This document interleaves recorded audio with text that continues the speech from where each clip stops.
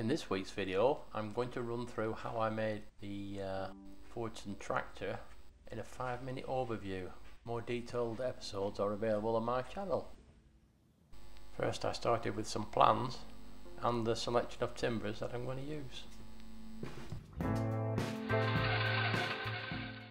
The process is usually start off with getting the stock to size, square and flat and the like. So plenty of hand tools are being used and giving it a good measure as well. Quite a few of the components you can use templates that are supplied with the plan, so I attached, usually using super glue and masking tape. Cut the profiles to the template.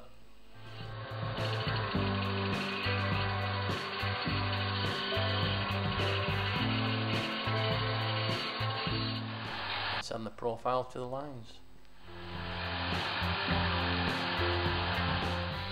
I tended to make my own dowels using this homemade dowel plate.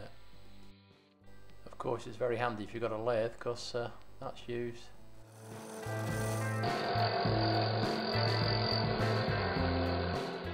The pillar drill comes in really handy as well.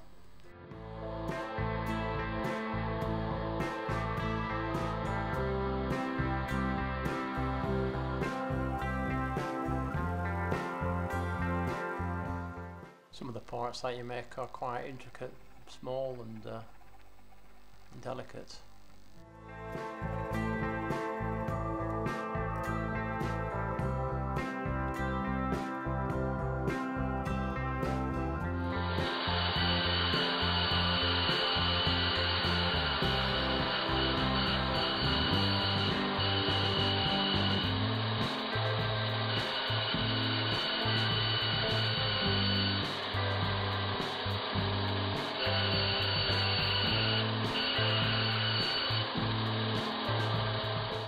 As you progress through making the components, there are many parts,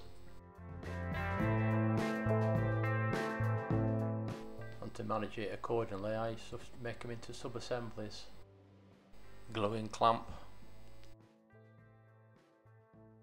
creating the various parts of the tractor.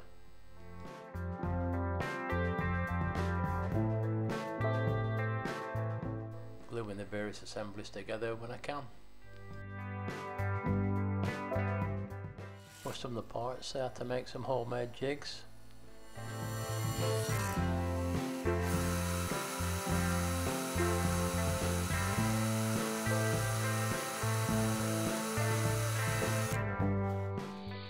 And even tried some steam bending for some of the other parts.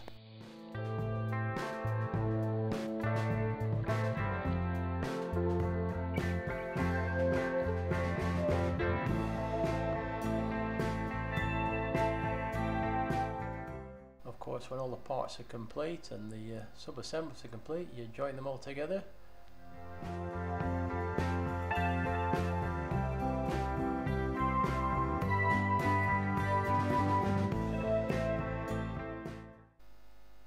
And the tractor's complete.